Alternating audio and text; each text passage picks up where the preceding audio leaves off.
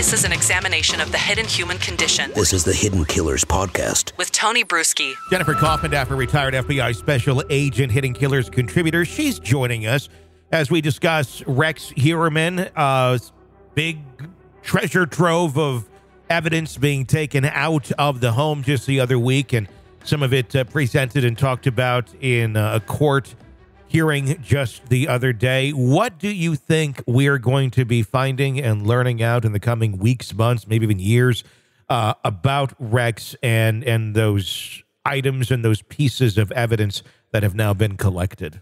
Well, I want to see what they really were able to recover from inside that house. You'll recall they were there about 11, 12 days, working nonstop, large evidence recovery teams going through everything inside and outside of that house.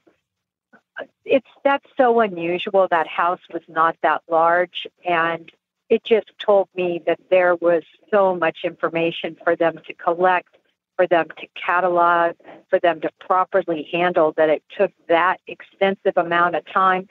I think we're going to see just a huge amount of information dating back possibly even to childhood, high school, college. You know, he bought that house in 1994. He's lived in that house his life. And serial killers like him, again, allegedly, this wouldn't have just been out of the blue. He would have likely had thoughts regarding all of this and fantasies for years. And I'll be interested to see what all forensically they come up with. I think it's going to be a lot, Tony. I am looking at this, and obviously I am not a doctor, but I can make some observations. It looks like a hoarder house. I'm guessing Rex Heuermann was a hoarder. That's just my visual observation on him collecting 200-some guns.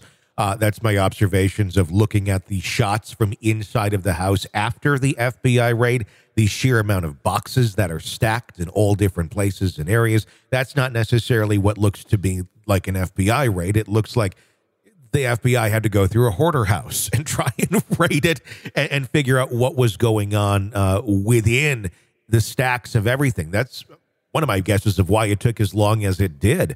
And as we know in the past, people, serial killers, sort of like this, that fit this sort of profile. Dennis Rader comes to mind. He had hidey holes, is what he called them, around his house with different trophies and such. If we can assume that Rex Heuermann is a hoarder, what does that tell us about the likelihood of him keeping trophies for the crimes he allegedly committed?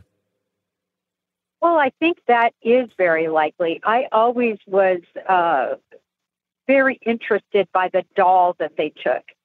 You know, keeping in mind that when we go in and look, we're looking for evidence. We don't want anything extraneous to keep in our evidence vault to look at and have analyzed. There's too much of the good stuff.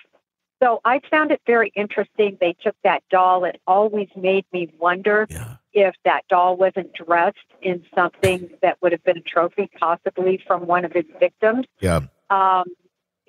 You know, just some of the other items that were taken, of course, were just the boxes and boxes of evidence. And I just, again, they're not going to take anything that they don't deem as being important to the investigation.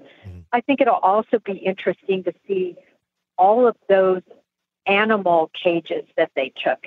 Yeah. Litter, animal cages. You know, was he keeping victims alive for a period of time when his family was out of town? Yeah. You know, many serial killers do that. They don't just, you know, kill them and immediately, do what their plans are. They wait and they torture and they bind. You know, you mentioned BTK earlier. I wonder how long he had those women possibly alive in that house, and if indeed they're going to be able to show that that is where they were murdered.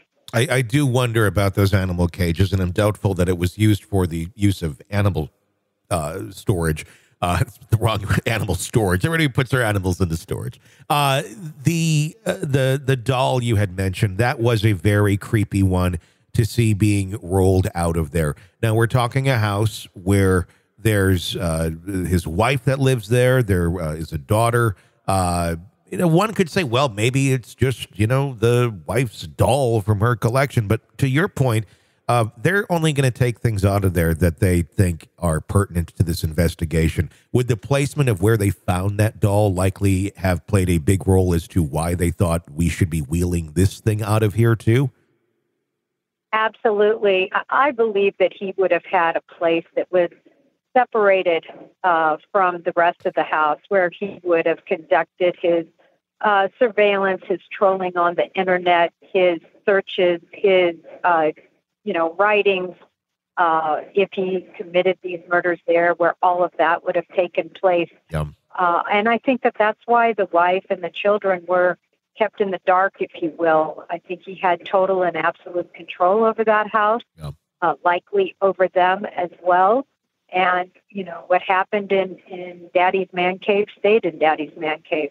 I think that that's why they don't know and are innocent in this case. I have a horrible prediction on the doll, and I don't like to give predictions, but when I saw that thing being wheeled out the other day, the first thing that came to mind was, I wonder if the victim's hair are on that doll.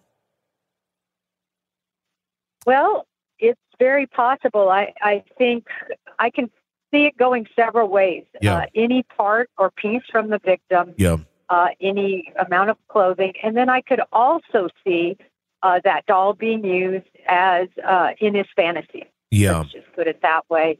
But there's a reason they took it, and hopefully they'll get to the bottom of it. But it's those sort of absolutely gory, creepy details that I think all of us are just wondering what really happened behind those closed doors.